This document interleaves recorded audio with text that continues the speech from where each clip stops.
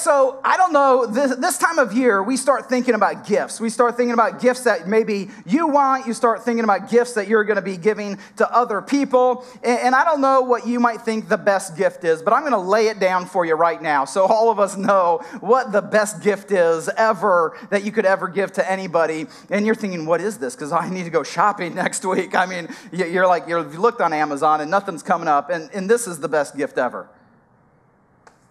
The multi-tool, okay? And I know some of y'all are thinking, no, it's not, but yes, it is. And I will tell you why this is, because there are so many times that I need something and I don't have it. But when you get a multi-tool from somebody, it's not one gift, it's like 27 gifts in one. That shows you that they care about you, okay? And so the multi-gift says, no matter what you face in life, you can handle it with this. It's just this confidence booster. And I don't know, not just for guys. Ladies can wield the multi-tool like nobody's business, okay?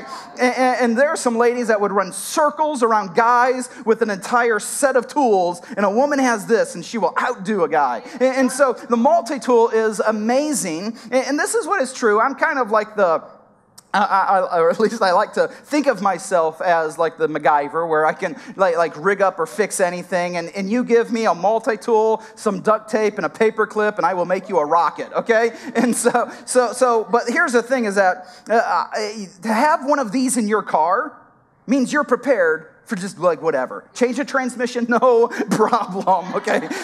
Maybe, but here's the thing is that the multi-tool is great because whatever you come up against or face, then you whip something. You need a screwdriver, you got a screwdriver. You need to cut something, you can cut something. You need to clamp on something, grip it, you got pliers. I mean, just so usable. And this is the thing is that a great gift is a gift that you can use and that you need and it's beneficial. And that's the truth with a multi-tool, I believe. And so what I want to do with this multi-tool is I want to give it away. But this is what I was thinking is I don't want to give this to somebody that needs it for themselves. You're looking for a gift for somebody, and you need this to give to somebody. And so maybe you've got a Christmas party coming up at work, and you're like, I don't have time to go to the store, then maybe this is for you. Or maybe you've got a brother or somebody or a sister or whatever, and you want to give them this for Christmas, then I want to give this to you. So who would like this? You're going to give this away. You're going to give this away. Oh man, there's so many. Now I'm going to choose somebody, and the rest of you are going to be like, Pastor doesn't like me. So I'm just going to, hey, Aaron, come on up, y'all. Give it up for Aaron. We're going to give this to Aaron. Man, so what I want to do is I want you to maybe like give this to somebody, tell them that Jesus loves them, and you know what you're going to do? Y'all, this is what he's going to do. Here you go. He's going to give them this invite, too, along with it. Amen. Aaron, we love you, man. Appreciate you, Aaron. Y'all give it up for Aaron. Thanks, man. Okay, so here's the thing is that this multi-tool, one of the reasons why it is so great is because it can do just about anything. And whatever you're facing, whatever you need, you've got this thing that can help meet that need in your life. And I was thinking about that because as we're moving into the Christmas season and the Christmas story, it's a story about how God came into our lives to meet a need that you and I were not equipped to fix, a need that you and I were not equipped to meet. But Jesus is available no matter what we're facing, no matter the struggle, no matter the challenge or situation. God and Jesus has got what it takes to get us through that, to do a work in our lives. And so as I was thinking about this, a couple scriptures came to mind. One in 1 John 4:9 says, God showed how much he loved us by sending his one and only Son into the world so that we might have eternal life through him. That was an issue we couldn't fix on our own. But Jesus came to do that work in our lives and to solve that issue in our lives. And that scripture made me think about Jesus coming to this world. And in the Old Testament, there's these prophecies about the Jesus, this Messiah that's going to come and correct things that for generations were out of order, that for generations people couldn't solve, but Jesus could. And so in Isaiah chapter 9, verse 6, we can read this promise about Jesus. And it says, For unto us a child is born, to us a son is given, and the government will be on his shoulders, and he will be called Wonderful Counselor, Mighty God, Everlasting Father, Prince of Peace. Then those names that are given to Jesus are these different aspects of his character and how he moves in our lives. That Jesus isn't just this single facet that to make sure that you have salvation and that you don't spend eternity in hell and that's all that Jesus provides. No. Jesus branches out into many areas, all the areas of our lives, to bring us the solutions that we need in our relationships, in our finances, in our hopes, in our dreams, in our emotions, in our mind. He provides all of these answers to these questions that we face in life that left on our own, we are ill-equipped to deal with. And so I was thinking about those names, and I want us to look at here in this message, these names and how they can play out in our lives, and the different functions that Jesus has available to us to bring victory into our lives. And so number one, this is what I thought, is that being a wonderful counselor, if you're taking notes, you can write this down. For the decisions in life, I have a wonderful counselor. For the decisions in life, I have a wonderful counselor. I don't know if you've ever been through something, dealing with something, and hopefully there comes a point to where you don't try to carry that on your own, but you seek some advice from some people. It's hard going through life alone. It's hard facing circumstances and troubles and try to deal with it yourself. We need some people in our lives, hopefully some Christ-centered relationships that can speak wisdom into our lives. And that's what Jesus does. He's a wonderful counselor. And if I'm honest, I need that wisdom. You and I need that. We don't have it figured out. We don't understand all the aspects of what we need to understand. We need Jesus' perspective for the things we face in life. Otherwise, we're going to be going down the wrong track until we finally realize, oh, this isn't working, and we try to shift course. And we need some wisdom when it comes to that. Decisions in life. Man, some of us are maybe thinking, is this relationship worth investing in and holding on?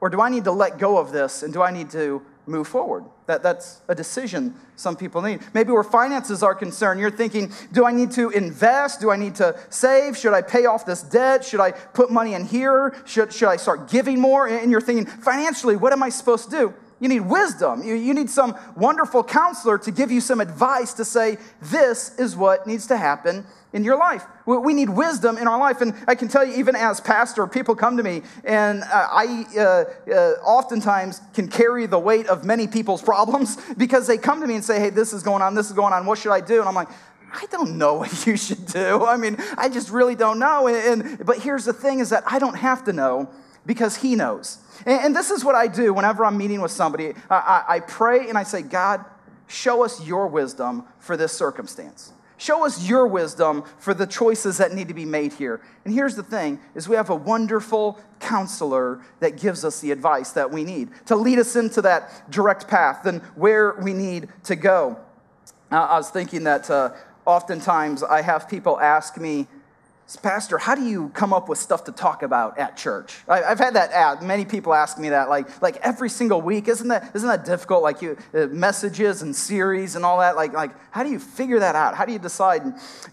Most people don't know this, but when you become a pastor, you get a secret pastor decoder ring that you can actually lay on the Bible. And when you lay it on the Bible, you hold it up to the sun, and when you turn it, it tells you what to talk about that week.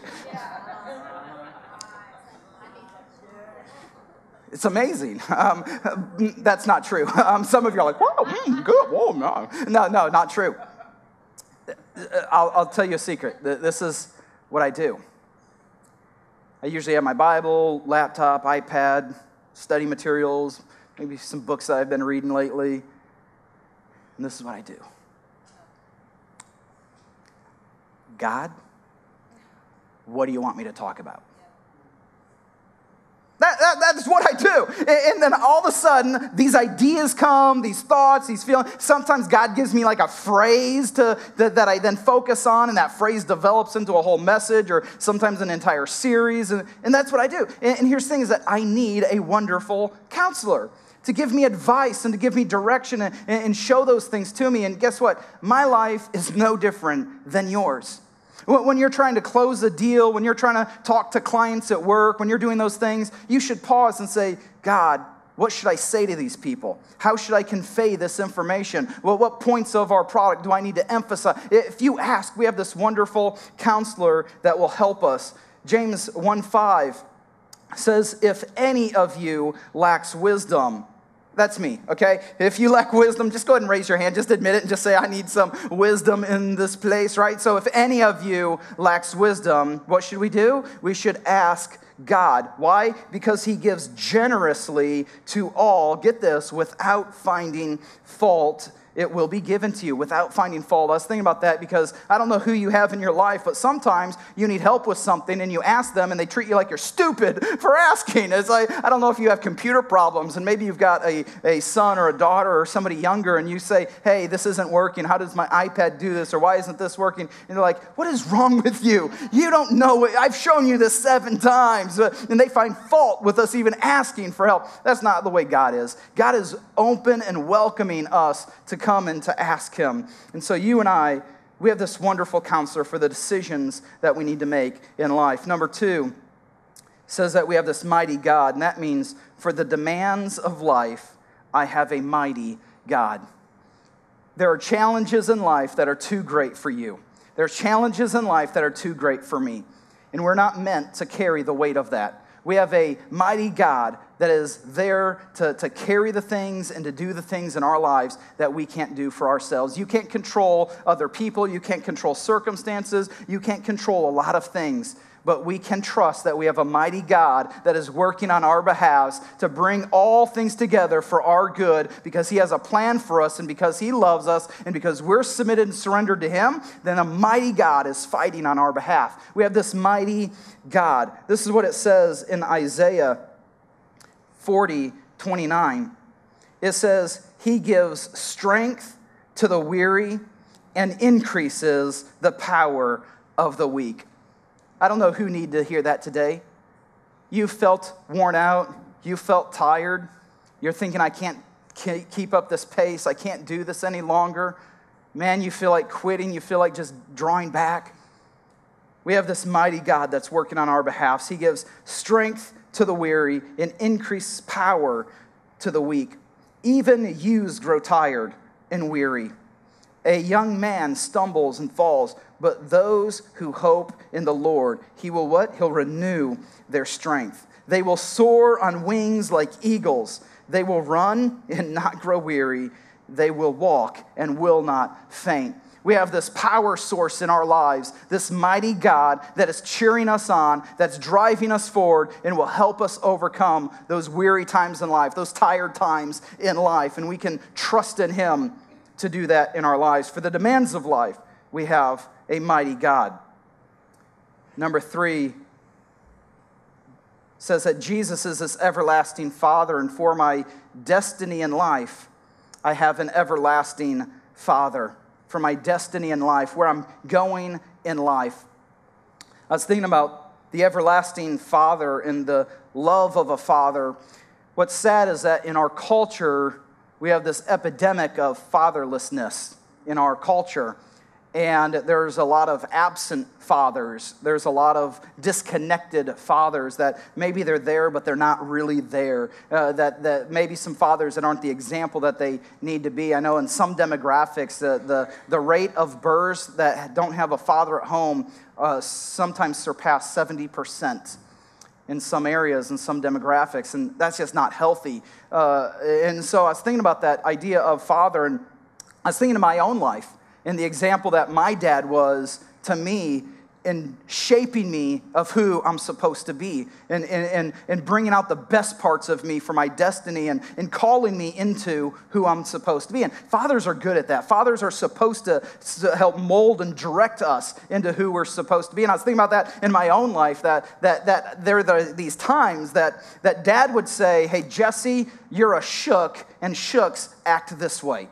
You're a shook, and shooks treat people this way. A father speaks that into the children to put a standard and say, hey, that's not who you are. When I do something kind of stupid, then Dad would pull me to the side and say, hey, Jesse, you're a shook. Shooks don't act like that, okay? That's not the way we live in our house. And a father does that. And even with my kids, I do that, where I've told my kids this, and this is just standard in our house, is we don't call each other names.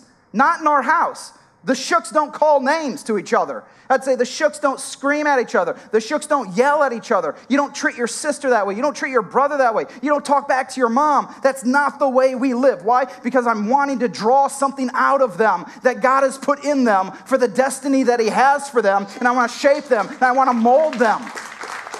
And we have this everlasting Father that does that in our lives to guide us and to direct us and to create us into the ultimate person that He wants us to be, and not to just leave us where we are, but pull out that greatness that He created us for. And I was thinking about that because dads do that.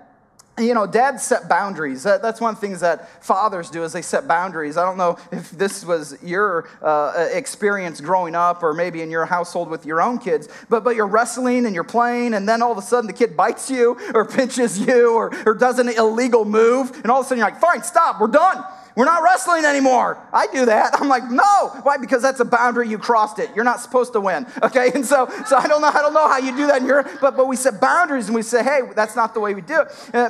Maybe for you, dads oftentimes help build confidence in children. Dads will say, swing higher. You can do it. They'll say, jump further. You won't fall. You might, but you'll get back up, right? And we create confidence to run faster, try harder, climb higher. You can make it to the top of the tree. Go for it. And the mom's like, no, don't tell them to do that. But dads like just draw that out. Dads do that. Dads protect. You mess with my kids, you're messing with me. Man, and I was thinking about that in Jesus, He's called an everlasting Father. He's our everlasting Father. He has this desire for us to reach the destiny that He's put inside of us. In Isaiah 40:27, I want you to listen to this idea of how much God cares for us, like a father ought to care for his children, for his family. It says, "O Jacob," and one of the things you can do with your Bible is you can make it personal and insert yourself if you want, so I'll do that. "O Jesse, how can you say the Lord does not see your troubles? O Israel," or we could say, "O Shook family, how can you say God ignores your rights? Have you not heard? Have you never heard? Have you never understood? The Lord is an everlasting God, the creator of all the earth. He never grows weak or weary. No one can measure the depths of His understanding." We have this God that loves us, that wants to produce the future in our lives that He designed us for, that He created us for. And for our destiny in life, we have an everlasting, a loving Father. Number 4, Jesus is called the Prince of Peace. And for the disturbances in life, I have the Prince of Peace. There's things that we go through in life that trouble us, that hurt us, that cause maybe some emotional turmoil in our lives. And we need some peace in our lives. And Jesus is called the Prince of Peace. He's this gift that God has given us. You know, you and I, we don't have to worry about things, which we talked about in our last series about fear being a liar. And we read a scripture that I want to read again. It's Philippians 4:6-7. It says, "Don't worry about anything. Instead, pray about everything. Tell God what you need and thank Him for all He has done. Then you'll experience God's peace, which exceeds anything we can understand. His peace will guard your hearts and minds as you live in Christ Jesus. I don't know what you're facing. I don't know what you're going through. And maybe you kind of section off your life a little bit and you kind of compartmentalize things. And when you're at church on a Sunday, you seek God and you ask Him for your help spiritually to do some things. And then maybe in certain circumstances in life, when things get bad enough, you start to seek God's face and say, hey, help me with this. I want to ask you to do something.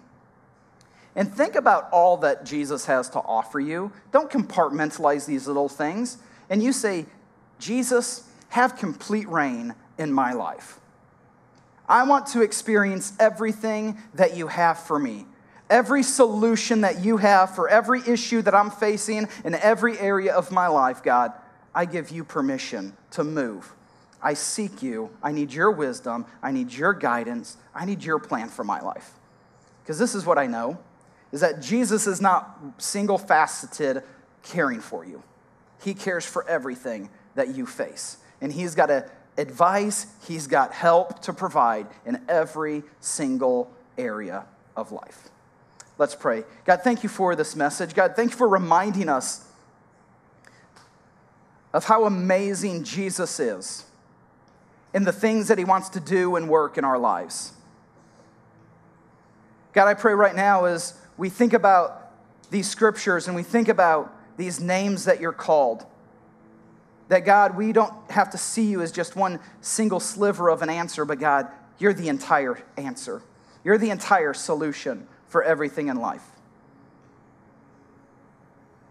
Lord, I know that as pastor, there's people here today that are going through some things that they need you to show up in their life, to rescue them in ways that they can't rescue themselves, to move in their life to do things they can't do. God, you are the solution and the answer for the thing that they're facing. So Lord, I pray as we open our hearts to you, as we invite you in, that God, you would begin to move and do what only you can do. As we're praying, if you're here today and you would admit that there's some areas in your life where you need God to move, that maybe you've been trying to handle it on yourself, but let's be honest, you're not equipped to deal with it and to solve it. And today you would surrender that to Him and say, Jesus, do your work in my life. I'll surrender to you. If that's you, I want you to raise your hand. Leave your hands up. I see your hands. I see your hands. God, you don't only see the hands that are raised. God, you see their hearts. God, you see every aspect of the issue that has been bothering them, the issues and challenges that they've been facing. And God, they are not greater than you. God, you are a mighty God. God, the things that we face and hardships we face, God, they have nothing in comparison to your greatness, to your goodness. And so, God, I ask that you would move in each one of their lives. That, God, as we don't just raise our hands, but, God, we surrender our lives to you. That, God, we invite you to come in and do what only you can do and bring victory to those areas in life that we've been struggling. God, it's not in our own strength, God. We put it into your hands, and God, you fight for us, and God, you bring about the victory. And God, we have open hearts and open ears to listen to you and then to walk out in obedience what you call us to in life. In Jesus' name, amen. Give God a hand this morning.